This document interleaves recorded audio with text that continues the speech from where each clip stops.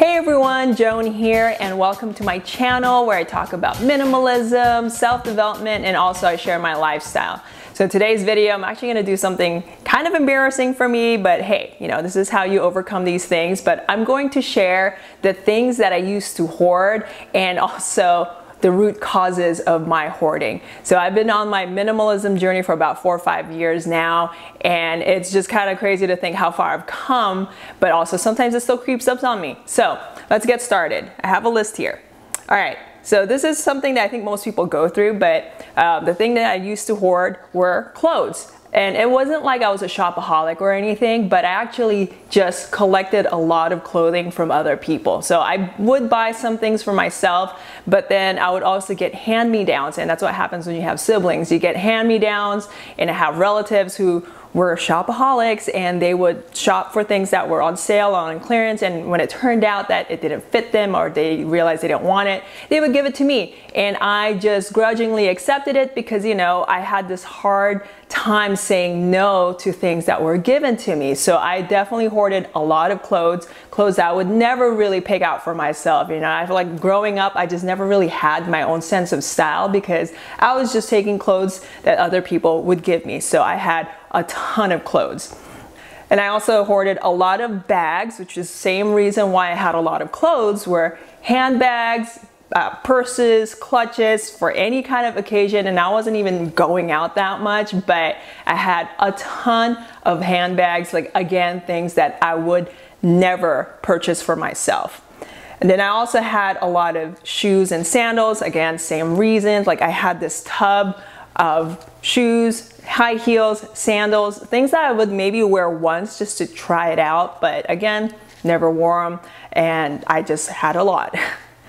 And then the other thing was costume jewelry. So I had a ton of costume jewelry, things that maybe I did buy myself and things that I was given as gifts, you know, hand-me-downs, and yeah, I just had too much. I mean, I'm showing you a picture of my dresser that I had 5, 6 years ago. There is some costume jewelry on top of that, and later on I'm gonna talk about that top drawer. But yeah, I had a lot of costume jewelry that I just eventually had to get rid of because I was never wearing them. I maybe picked out a handful of things, but I had way too much costume jewelry that I just felt really bad getting rid of. All right, so now I'm gonna go back in time a little bit. What was this? What is this? Oh yes, okay, so I'm gonna go back in time from when I moved back home after college. And I graduated from college in like 2010, and for some reason, I kept all of my college notebooks, all of my notes, all my assignments, all of my papers that I wrote, because I had this idea that I'm gonna need it one day. You know, maybe I'm gonna become a college professor and I'm gonna have all these notes, I'm gonna have all this knowledge I'm gonna share, you know, as a college professor, which never happened. You know, I went through so many career changes throughout my adulthood, wanting to do this, wanting to do that, then not wanting to do this. And you know what? Since 2010, I have not needed my notes from world music class. So I eventually got rid of all of that, but I had a stack and I don't even know why I did that. Okay, now I'm gonna go back in time a little bit more through my middle school and teen years. So for some reason, it was really trendy to have magazines, right? And I don't know if any of you guys remember 17 magazine, and I think the other one was called Sassy. I can't remember, it's been so long. But every now and then when I'd go to the grocery store with my family, I would pick up a magazine, and at the time it was like maybe $3 or $4 for an edition, and I would buy them and I would collect them throughout the years. You know, like I would just kind of flip through them, you know, do some cutouts, decorate my high school binder with cutouts from the magazine, but I would keep them. And I remember looking in my closet that I had a stack of magazines, then I didn't even understood why at the time, why I kept them. Like just, I think it's because I bought them and there was just so much stuff in there, so many like articles and like pictures that I really liked. So I would just hoard all these magazines and they would just be shoved in my closet. And I eventually got rid of it, but yeah, I used to hoard magazines. So now we're gonna jump back to more recent times, like maybe 6, 7 years ago when I was living in LA. You know, I was already moved out of my parents' house like a couple years from that point on. And I moved into this house that I was renting in LA. But I remember having this huge shoebox of just stationery. So the box was like maybe 3 by 2, and then like maybe like this deep. And all it had was stationery. So I had all kinds of thank you cards, different variations of thank you cards, all kinds of notepads, photo printing paper, and I didn't even have a printer that could print photos, you know, but I had photo printing paper for some reason. I don't even know why I had it, but I had that, different kinds of drawing pads, different kinds of like colored papers, and then also different types of pens for like drawing stuff. I mean, there was a time I was a little bit more artistic and I used to draw and paint and stuff, but I had this huge box of just paper stationery, and it was just sitting in the bottom of my closet at some corner, and things would just pile up on top of it. Now I would just forget that it's there, but I had that huge box and don't know why I kept it. And then I had this other thing. I mean, this one's a little bit more understandable why I had this, but I had a small keepsake box. It was like kind of like a gold box that I kept a lot of letters and mail from since middle school and high school. So just a little bit of background. I grew up in Hawaii as a child. And then when my family moved from Hawaii to California, I was in middle school, and my friends and I used to write letters to each other, and we kept in touch. You know, that was before like internet and email became a thing. And I used to write letters to my friends in Hawaii, and they would write back. And then throughout high school, me and my friends in high school, we would write letters to each other during the summers, because, you know, sometimes they'd go out of town, or we just wouldn't see each other all summer long. So we would write letters to each other. So I kept all of that. And I did collect, you know, like birthday cards and Christmas cards from friends and stuff like throughout college. So I had this box that was just filling up with all of these letters. But, you know, like thinking back, like, you know, it's nice to keep, and I did kind of read through them every now and then when I was bored, because I was a teenager. I didn't know what else to do. And now it's like, I don't need it. I don't miss it. I don't regret throwing it away, because it's like at some point you're gonna have to just throw things out anyway, you know, like letters. Like, why do you hold on to letters? Why do you hold on to mail? And I mean, to be honest, I still do keep some of the more recent like greeting cards that we've gotten, because my in-laws, they live in another country, and so they're the only ones that really send me and my husband anything. So we do keep those. Maybe there'll be a time where we realize, okay, what do we do with these? But for now, we just have a small, manageable stack of greeting cards. So the other thing that I had were boxes of CDs, DVDs, and vinyl records. Okay, first of all, CDs. I just kept them because I had this idea. It's like, oh, I'm gonna upload them into iTunes, so that way, you know, like I have them on my laptop. Did I ever get around to doing that? Not really. And I didn't even have a proper CD player. The only thing that played a CD at that time was my laptop, and I don't even have that laptop anymore. DVDs, funny enough, I did have compact DVD player that I had from when I was living at home, brought it over, but I don't even have a TV. Like, I have not had a TV at that house I lived in, but I had a DVD player that I couldn't plug into anything. So I had those. Then vinyl records that someone just kind of handed to me because he thought, oh, she loves music, let me give it to her, and the vinyl record player. So I did use the vinyl records for a while. Then the needle broke on my vinyl record player, and I never got around to replacing it. And so I had these 2 boxes of vinyls that I never listened to. So at some point, I just gave them to my friend who listens to vinyls. Then he sold them for me. Then he gave me the cash, and he kept the ones he wanted to keep. And I was like, cool, you know, that got rid of that. The record player, I gave it to my roommate because he said he would fix it. So sadly, I did give the CDs and DVDs to my parents because they still listen to CDs and DVDs. So that box is at my parents' house, which I am a little bit guilty about giving them my hoard. so that's that. Okay, so now this is the part where it starts to get really weird, okay? And this is the part where I'm really embarrassed. So remember the drawer, the chest of drawer that I showed you earlier with my costume jewelry sitting on top. So that top drawer, it's very narrow, right? There's not a lot of stuff you can fit in there, but that was my junk drawer. What did I keep in there?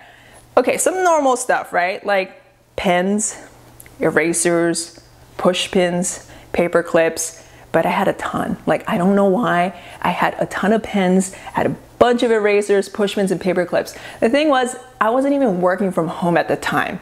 So I don't know why I kept them, but I think I kept them because I had that idea that I'm gonna use it someday, that I need to keep things organized, and I have all these things that I'm gonna write with these pens, and so I just kept them there.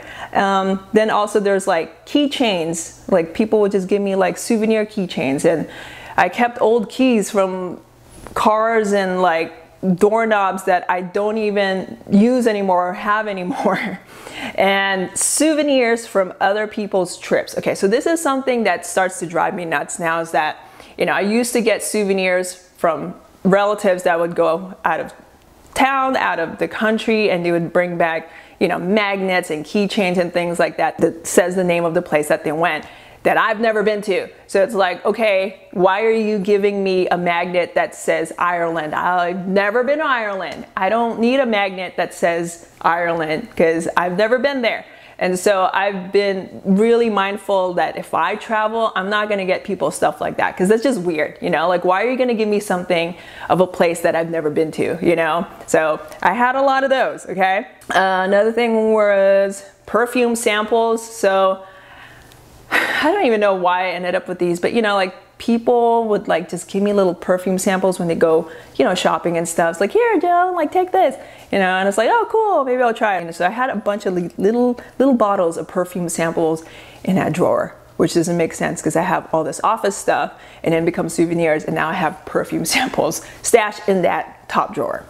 And I also had coins from different countries. So, you know, when I would pay with cash, you know, I would be given like Canadian coins by mistake, or like other kinds of coins by mistake, and I thought, oh, this is so cool, so I'll just keep it. So I had like this little like jar in that drawer that I just kept all these random foreign coins. I don't know why, like maybe in my mind it's like, oh, maybe I'm gonna use this someday when I travel more, you know, so I had that. The last thing I'm gonna share is my junk box.